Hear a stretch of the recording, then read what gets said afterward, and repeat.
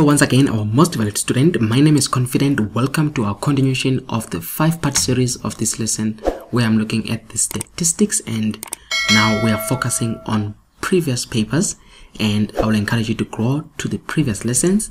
And also remember guys, if you're not subscribed, you need to subscribe so that you can be notified every time I'm posting a new video. Now these are previous papers and I'm looking at data handling or statistics, and let's look at this question. It says the data below shows the number of laptops sold by 15 sales agents during the last financial year, and they give us the numbers here.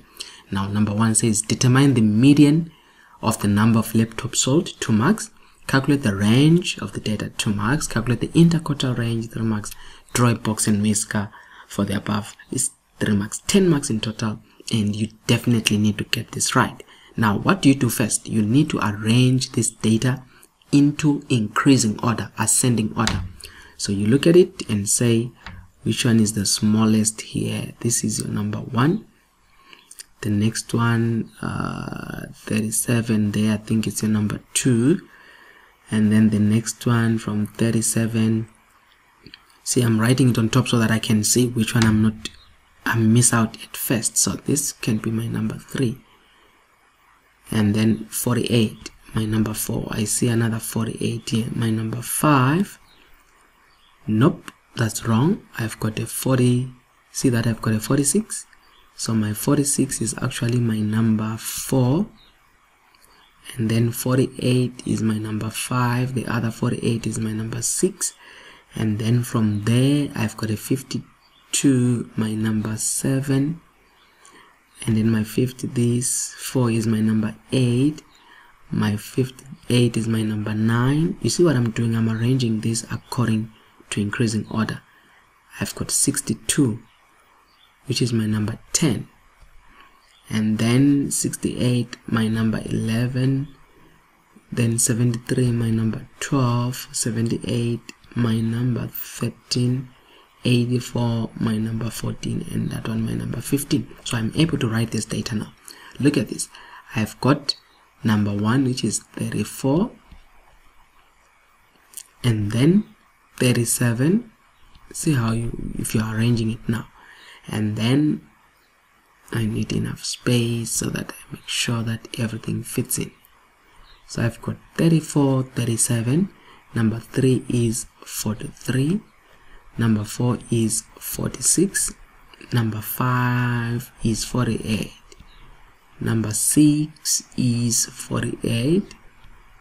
Number 7 is 52. Number 8 is where is my number 8? 54. See that it's coming out proper. Number 9 is 58. Number 10 is 62. Number 11 is 68. Number 12 is 73. Number 13 is 78. Number 14 is 84. And number 15 is 90. See, I think you're able to see this. Now determine the median of the data. Now median, Q2, I can use the formula quickly to say 1 over 2 n plus 1. Which is equal to, they say there are 15 of them, which is 1 over 2.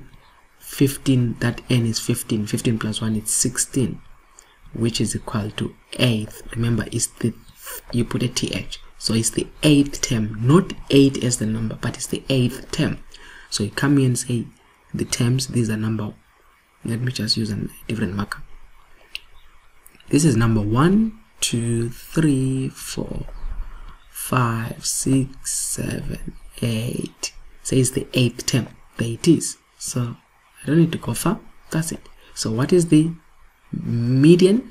So Q2 is equal to 54. See that? And then calculate the range. What does the word range means?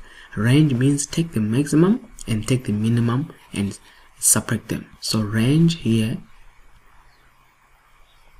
is equal to max minus the minimum, just that, which is what? The maximum is 90 and the minimum is what? Is 34. That's it. And then you get your answer.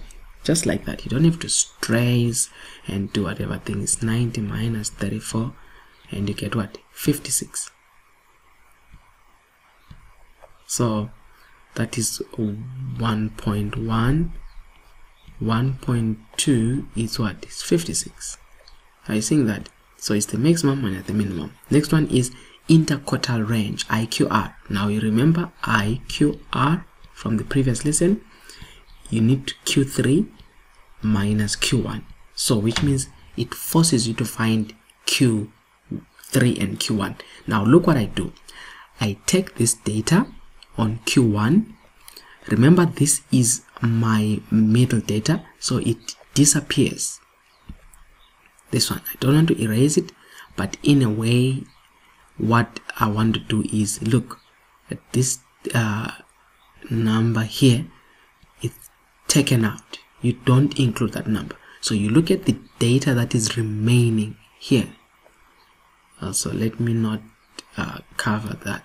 You look at what is remaining here, because already we identified that 54 was the 8th number. Now you look, how many numbers do you have? You've got 7. 1, 2, 3, 4, 5, 6, 7. Now you look at the middle number. Remember, as I said, it's like you're scratching and you're scratching.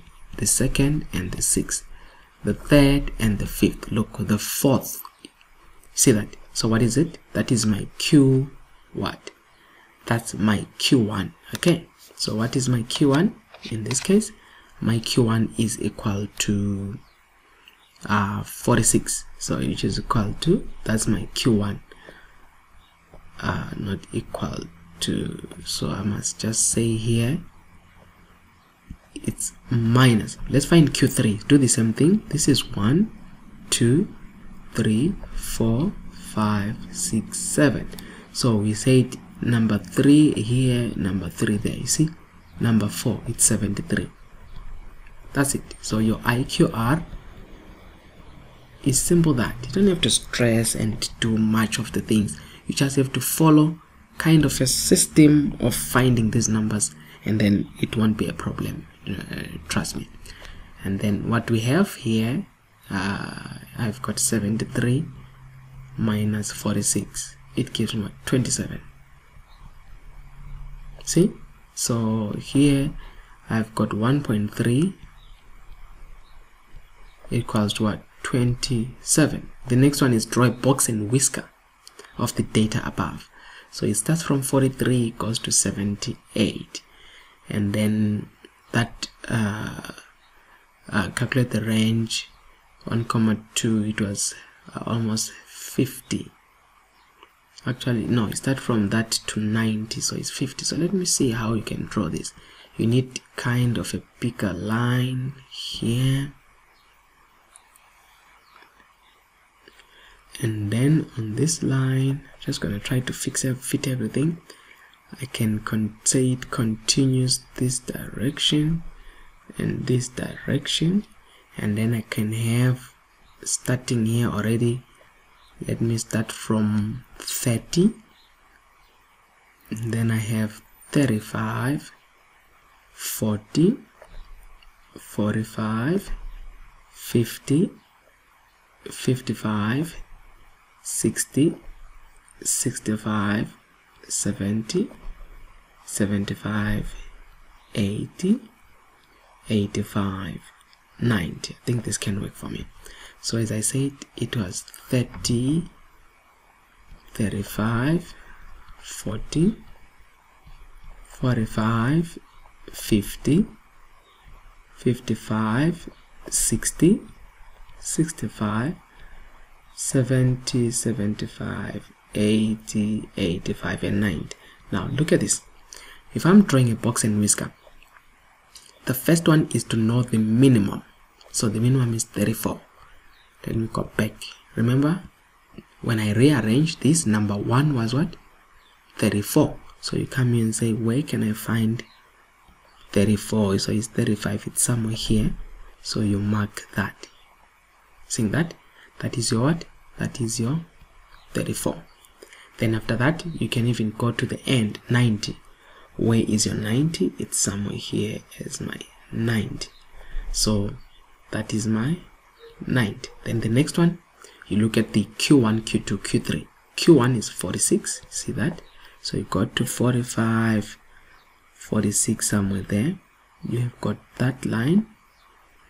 And then Q3 is, okay, Q2, just out of interest sake, you said Q2 was 54 there.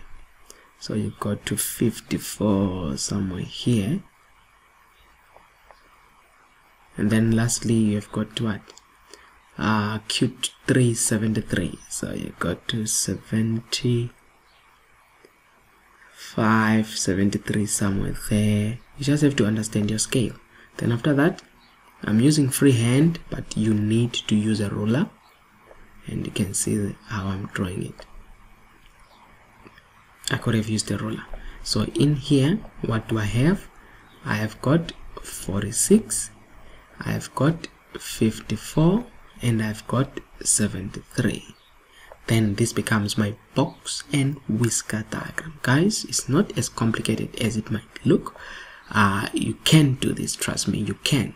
It's just 10 marks that I can say I have bonus. In the other lessons, I'll just then go on to look at this group data, and it will be also another mark that you need to know, but not for now. Now I'm looking simple at the part where I'm looking at the 5 number summaries and as well as other simple calculations, which is question 1. We've come to the end of our lesson. Now join me in the last part of this session where I now focus on another typical exam question paper. Thank you.